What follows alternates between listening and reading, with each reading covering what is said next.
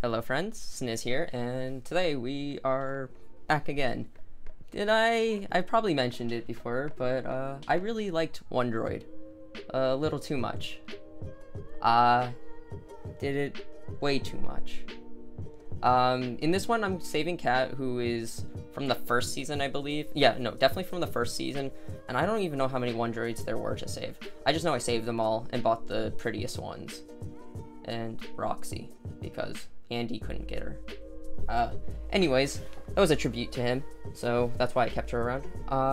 But I did really want Eve and Adam, so I ended up doing all of them, and then I wanted them again on another character I thought I was going to second main, because I knew eventually I was going to start at least somewhat duoing on my ThunderBreaker, and that did end up happening. My girlfriend ended up starting playing with me, and we leveled our bucks together, which is originally what I thought we were gonna do together. But as soon as she got to like 5th job, I realized like I don't want to play a second main and basically do all my dailies with her and then leave no time for doing dailies on Snizze. So I started doing the majority of my dailies with her on my ThunderBreaker. I still consider it solo progression because for the most part I've already cleared these events or dailies solo, so I know I can do them by myself. It's just I'm trying to help her get to a point where she can do them by herself. And also it's just bonding too, so it works out in the end. Either way, Wondroid was in the background. I think she was playing a Night Lord, which, unlike popular opinion, she absolutely hates. So she was not that interested in the game yet. She was basically she's basically a person I didn't use, but like I had her play with me so I could level Legion mules without wanting to die myself. And it worked out in the end because she ended up finding classes that she did enjoy and eventually found Buck. And then decided to get it to 5th job, so I was surprised she liked 4th job so much, but still, she did, and we ended up doing that. But since she was playing Night Lord at this time and absolutely hating it, even though she wouldn't tell me, she did not end up getting a Wondroid. She still talks about it, so she's waiting for the event to come back, and hopefully they either add something new that's year-round and permanent, or, you know, Wondroid is, like, guaranteed to come back like once or twice a year, because we've only had 2 seasons so far, and I was lucky enough that I started playing around the time this season came back. So with all that said, I will join you in the next clip I have. I mentioned I liked Wondroid, right? Because I think I saved Roxy in this one. I think I was motivated to do it because of Andy, and this was actually the 2nd entry, so I got through the 1st stage without killing the android, so I didn't get kicked out and got to save 2 in one day, which was very, very nice. Yeah, I still liked Wondroid.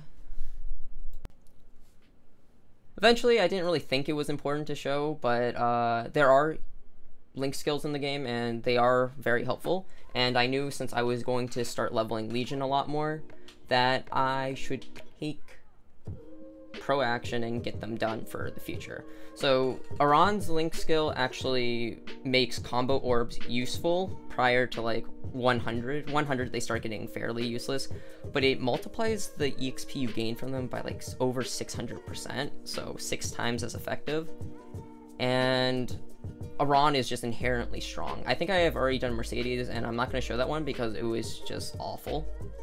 It was not strong. It's not a strong class at all, and its link skill is so good. But I did suffer all the way to 140, and it's still 140, just for the Legion, so I don't have to come back to it for a while. I do believe that Aran was a better choice. It would have been a better choice to level first because I could have gotten the early Mercedes levels done much quicker, since Aran just barely needed anything. It's just so inherently strong. But other than that, I just continued leveling this. I think I did this in like 2 sittings. I did 10 to 100, then I did 100 to 140. did I mention I liked Wondroid as an event? Like, I honestly did not have any issue with the jump quest at this point. So it was kind of like a daily at this point, like save 2 Wondroids and wait for the next day so you could save 2 more. I would actually sometimes just stop playing after saving them because, you know, there wasn't much. Yeah, really did enjoy Wondroid. Like, a little too much for one person. Other notable things I did is that between all of the events going on and a link skill, I did end up receiving my superior Golix ring. I would not recommend this at all. Actually, I would recommend you get the reinforced ring and earring first, because if you can get that and get to the point where you can fight hard looks and get the 4 set, so either 2 pendants or a pendant and a reinforced belt, you will get 15% IED. And the reason this is important is because since I made it clear I was going to fight Helix by myself first before I started receiving carries or anything, and it just got to the point where I can clear it easily by myself. The superior Golix ring was not a good first investment. I should have bought in the reinforced ring, reinforced earring, and then started hard looks, gotten the 4 set hard Golix set effect for 15% IED, which would have made Helix so much easier at the beginning. I could have probably done it much easier, except I still played like a fucking dumbass. Yeah. Other than that, in the next clip, I covered it before, but I was doing Dimension Invasion, and I finally received gloves. I don't think it was the gloves I wanted, but, oh, it was. Maybe I'm just dumb. So, I got the regular Dimension gloves, and it was a decent upgrade for the time, and, you know, it was beneficial. The only other, like, I guess this is rather big, is since Wondroid was out, Wondroid had a dungeon where you could kill monsters for coins to buy Wondroids and the Wondroid heart, but you could also get a, like, absolutely shit ton of trait options, like trait items. So I did get 30 charm through it, and I got my pocket slot unlocked and used a Hilla pocket item as placeholder. Surprisingly, there was a lot done during the course of Wondroid, even though I didn't level that much. Charm also has an additional effect of allowing you to unlock facial expressions, permanent facial expressions, for free without having to buy them via NX. So if you want to better represent yourself with emoticons, emotions, whatever, feel free to level up your charm. This was a really good way to do it. You can do it with trait potions, but I really only recommend getting your charm to 30, then prioritizing like ambition, insight, or empathy, I think. Whatever. There's 3 major traits besides charm. One gives you 10% IED, which is ambition at level 10. Insight gives you like 5 or 10% ignore elemental or resist, and an elemental resist, which is actually an interesting concept. Most mobs actually have, well, most boss monsters have elemental resistance and PDR. PDR is what IED affects, which is their percent damage reduction, or their damage reduction in general. And then elemental resistance is completely separate. It's actually like resistance to fire and other elements. But for bosses, and a lot of them, they resist physical, which is just any attack. It doesn't have to be just magic, it's just any attack that affects them. So ignore elemental resist is a very rare passive, because it's only present in passive skills that your class uniquely gets, and the only general way to get them is through insight, which is elemental resist, and that is the big one.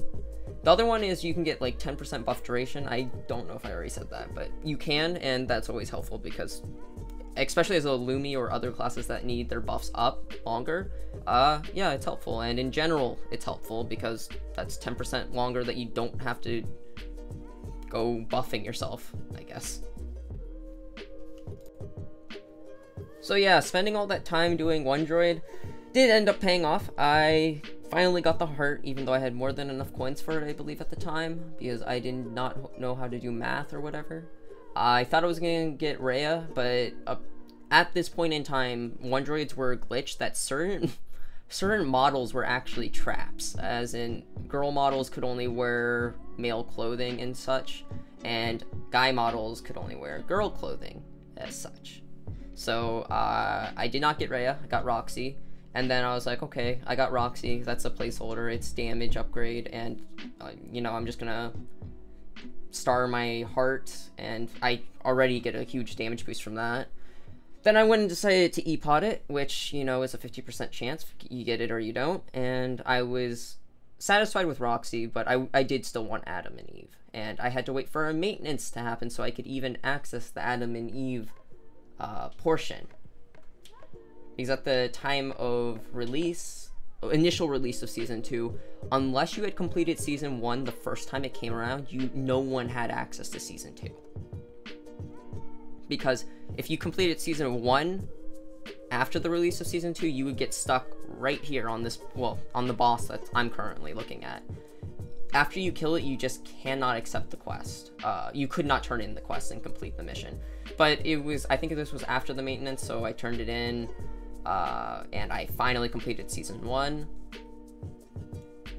Then I got to the point of Adam and Eve, and I did the small pre-quests, which probably would have been easier with drop gear, because the items actually took forever to fucking drop. But it happened. I got it. I discovered the chair, got the Season 2 unlocked, and I was on my way to unlock Eve. Then I found out you have to do Adam as well, and I guess to my enjoyment, I did Adam as well and bought both. Wondroid was a lot of fun. I don't know if I said that already. Anyways, other than that, I'll see you later, friends.